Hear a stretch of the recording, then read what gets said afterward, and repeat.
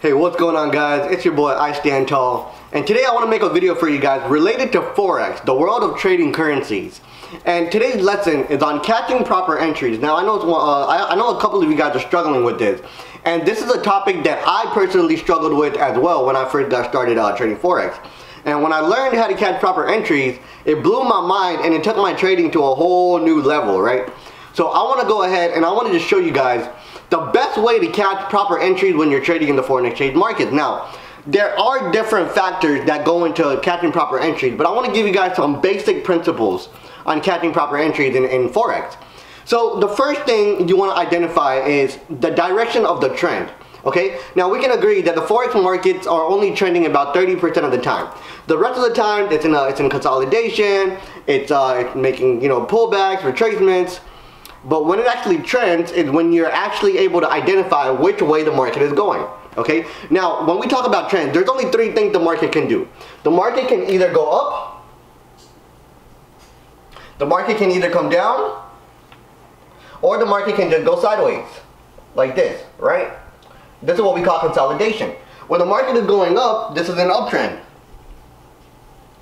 When the market is coming down, this is a downtrend. And when the market is moving sideways, it's just ranging, alright? We call that a range. It's just going from left to right, alright? Now, when you are catching proper entries, the first thing you want to identify is which trending market you're in, alright? So when you can identify which trending market you're in, it's going to make it a lot easier for you to catch proper entries, guys. Alright? So I'm going to show you guys how to get proper entries real quick. Now, like I said, the first thing you want to identify is which direction the market is trending. Now, you want to identify the trend on the daily time frame or the weekly time frame, okay? Because you want to look at the higher time frames so that you don't fall into the trap moves that the markets will throw at you on a smaller time frame, alright? So once you have identified the trend on the daily time frame or the weekly time frame, you want to catch your entries on pullbacks, okay? So here's how we're going to do it. Let's say, for example, you have the market in a downtrend. So in a downtrend, the market is coming down, pulling back, down, pulling back, down, pulling back, down, pulling back, down, what's next?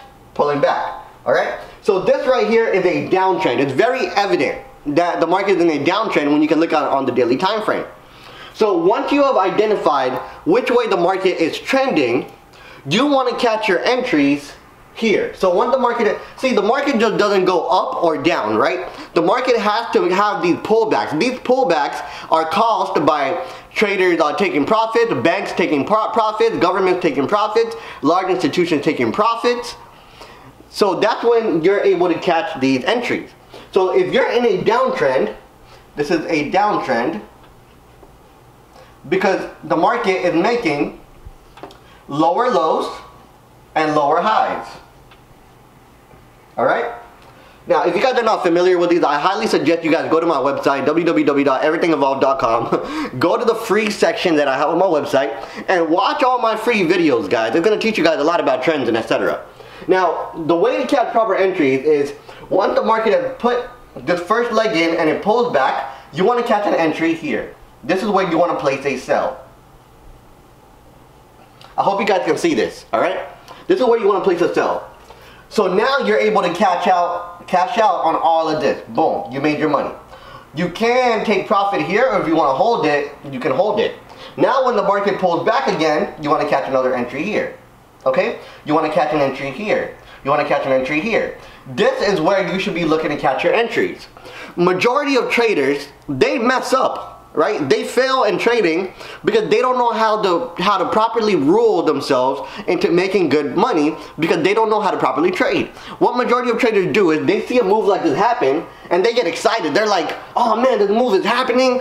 I'm missing out on this money. They go into FOMO. That's fear of missing out. And the market knows this.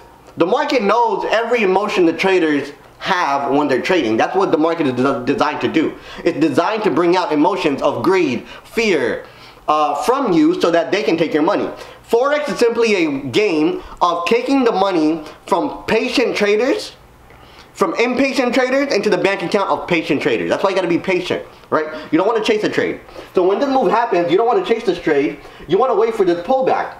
Now, there's a couple different methods of identifying how far the pullback is going to happen. One of them is by using a fib retracement. And I teach all of this, guys, in all of my educational videos. If you're able to draw a fib retracement, this might be a 61.8 that it pulls back to, right? So once you see it pulling back and you see it rejecting and starting to go down, this is where you should be looking to catch your entry. Place a sell right here. And boom, you catch all this money, it pulls back, this is where you should be taking your next sell. And then price comes down, you're in profit, it pulls back, this is where you should get in for your next sell. Price comes down. See, you don't want to take a trade right here, alright? This is what majority of traders that fail do. They chase this trade and they enter on a sell right here. And when they enter on a sell right here, the market pulls back and now it goes and hits their stop loss. Now it goes and takes their money. Now the smart traders, they wait for this pullback to happen. They catch an entry here. Now they're in profit.